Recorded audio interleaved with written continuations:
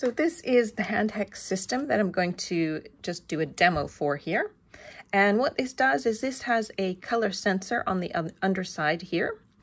And it also has an OLED screen and these lovely little RGB LEDs. So it's telling us to touch to scan a color. So using this sensor underneath, it will scan a color from our environment when I touch this piece of conductive fabric. So it's just a really simple touch.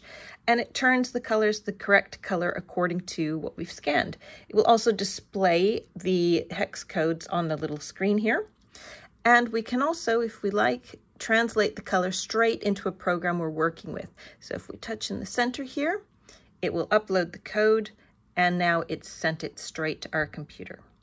So just to show another example is we'll hold green up to the color sensor, give it a touch here. And same thing, we'll put our cursor in there and we'll try and send the color across and we've got the same green. So this is the HandHEX system. It uses a floorboard, which is a lovely sewable board. So it makes it really good for something that we're wearing. It's made just with the neoprene glove, so it's actually quite comfortable to wear. And it has the small OLED and these lovely little NeoPixel ring to display the color. And that is HandHEX.